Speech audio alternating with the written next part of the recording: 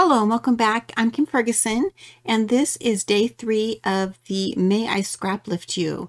Today we are featuring Jessica Michaels, and I just celebrated her 1,000 subscribers over the weekend, so it's fun to have another layout that I'm going to be copying for this layout that I'm doing. So I will have a picture of the layout at the beginning of my video and at the end. The layout is made of triangles. And I've gone ahead and done this work ahead of time because I cut it too large the first try and cut it down, and I didn't want to waste your time with that. So what I've done is I've used some camping themed adventure paper here. I do not remember the name of this paper pack. Let me pull something. This is Wander. There we go. Luckily I had the zip strip over here at the side. So I cut this in half, and I wanted to make sure that I put the triangles in the correct position so like the tent is not upside down. I have used my nutmeg and toffee inks to edge distress because I wanted this to be really kind of rustic, because you can see this is an outdoor photo. Yes, I can share a photo with you because you can't see the face of our little guy here. So you can see that it's a waterfall photo, really a muddy waterfall photo. So I think I'm going to call this Muddy Waterfall. That might be what my title is going to be. But here's the photo. You can see I've gone around and edge distressed with my distressing tool. I couldn't find my close to my heart one, but I had this Cricut one, and you just go back and forth and it rips up that paper, and you go as long and as hard as you want until you get to the amount of distress you want. And then I use my sponge dauber to go around and add the nutmeg ink around my photo. Around the Wander pattern paper, I used the toffee. And then you'll see that, like Jessica, I added some stamps in the background for splatters. So her layout just kind of made me think of something muddy because the way that she had put the splatters on there. So what a great way to do splatters for mud. And then I found this pig in my paper piecings, and it is jumping in mud. So here's some little mud splashes here. So that's what we're going to be adding as far as a paper piecing. I do have some water here and then some grass. I brought in some trees, but the trees really are a very different color than what the Wander paper is, but I have them over here to the side. You can see again that I have embossed the green for the tree, and then I also used a wood grain embossing folder to do the trunk. And then I've gone over with the brown ink, and then I always go with the same color in a darker tone to do my edge distressing. So you can kind of see that there's a dark edge on the sides of the tree. I didn't, however, do any inking on this mud pig. There's some red line tape on the back of it. So that tells me that this would have been kind of back when I was really starting to do paper piecing. I didn't do as detailed of work. I was learning how to do my eyes, and I didn't go in and do that distressing on here. You can see the white core of the Close to My Heart paper, but that's okay. I didn't want to take the time to edge distress that. We're just gonna get going on this layout. Oh, that stuck to the picture, and that is probably not really good. Oh, it didn't rip it. Good. Whew. Okay, so we had this up here because our tent is that direction. This triangle is going to go this way, here, and here. Now looking at this, my triangles are obviously larger than Jessica's, so that's okay.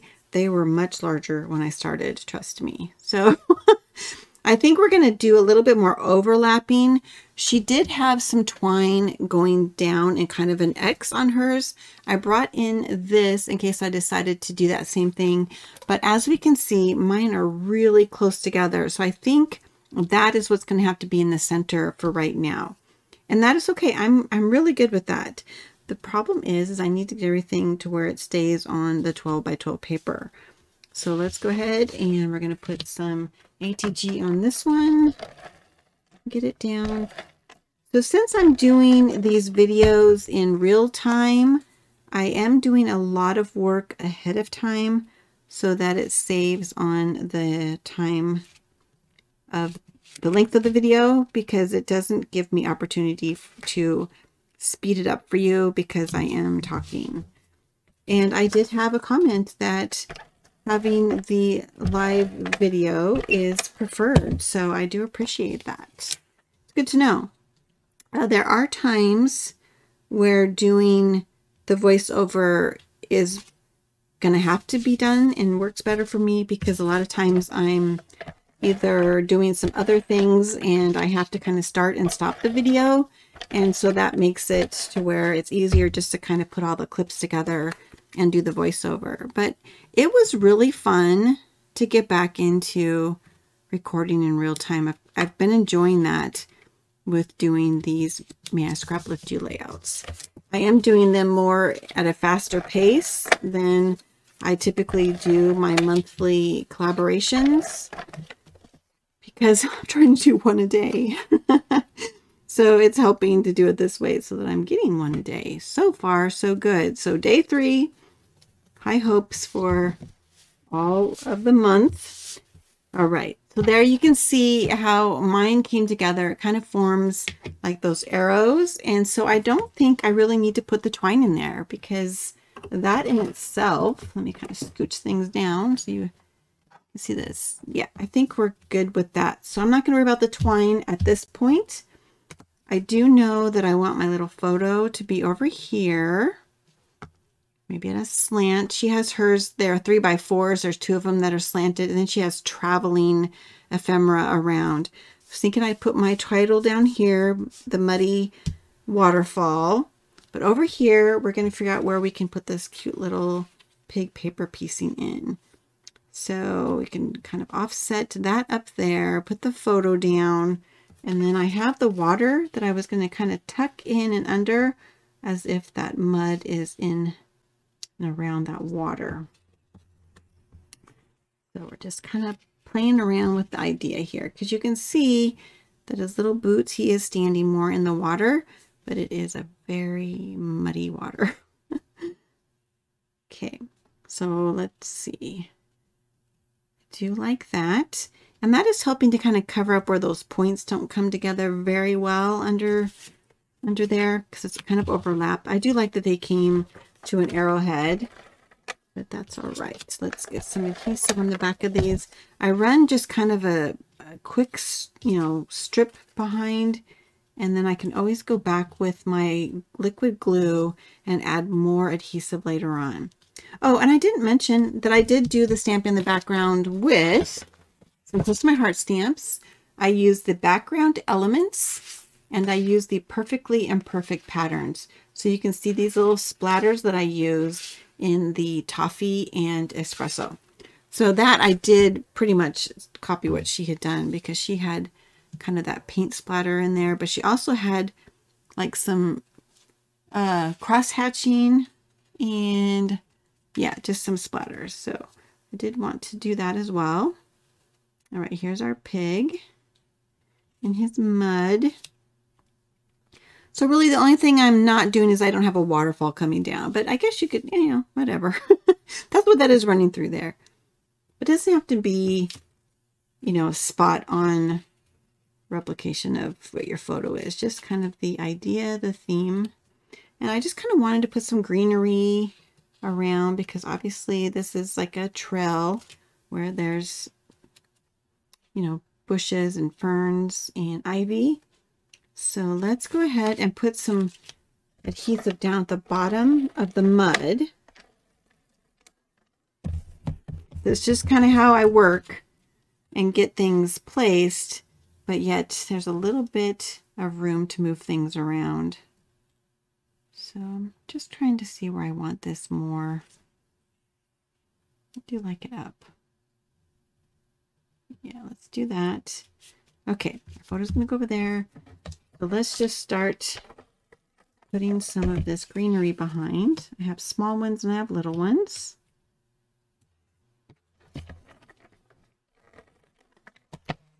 And then maybe what I can do is put some foam behind my photo to lift it up. That might be an option.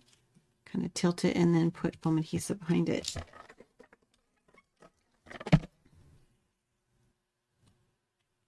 All right, and let's see what else we have. Got some more of this dark green. Let's bring that in down here. Okay, do I want to put green behind the pig, or am I good with that? I think I will. Yeah, let's tuck some green in the pig too. I'll break up that paprika. So yeah, so this is a photo of obviously my kids out hiking. I don't know where they were, but this was a Facebook post steal of a photo. Pretty good at that, so I can document things. But I was looking for this little guy on purpose because he loves his rain boots. And typically he has two different ones on. He has two favorite pairs of rain boots and can never choose which one he really wants to wear. So he wears one, you know, or the other on his feet. So he'll have the right from one boot and then the left from another boot set, and that's what he wears. I just think that's so adorable. So he is 5 years old. No, excuse me, he is 4. He's almost 5. That's what threw me off. His 5th birthday's coming up. Okay, there is just the little mud spray. So they really blend in, but hey, at least they're there. But we're going to splash these up. Because what little guy doesn't want to just play in the mud and splash around in their rain boots and make a huge mess? Isn't that what rain boots give them permission to do? That's what I think. Maybe I need to get some rain boots. Because we have had so much rain here in Oregon. We did finally have some good days, but I think there's thunderstorms on their way. So we're going to have some rain again. Haven't been able to get to mow the lawn. Put some more glue on there. Come on, don't stick to me. There we go. Okay, so there we have our pig with the mud. We have our water from the waterfall. And then here's our picture. I'm not going to add the trees that I brought over. I just don't think it's needed. But let's look at some brown stickers that I found that I was going to use to do my muddy waterfall title. And I didn't pick out 2 different letters, so let's see if I have enough. Let's see, waterfall. Let's write that first, because if we can't get the muddy on there, that's okay.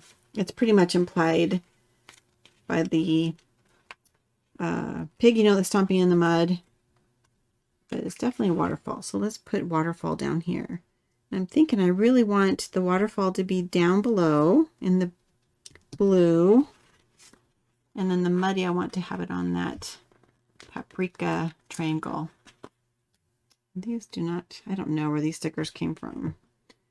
Pulling things from the stash. So who knows, but let's get things used. These aren't real good quality, but they will do in a pinch. Because coincidentally, they were just sitting right up on top of the bin of my letters. So I'm thinking that is perfect. This is meant to be.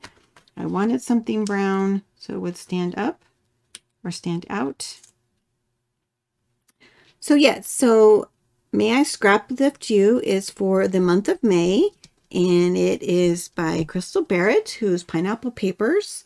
And she just reaches out and says, who wants to be scraplifted? Who wants to join in?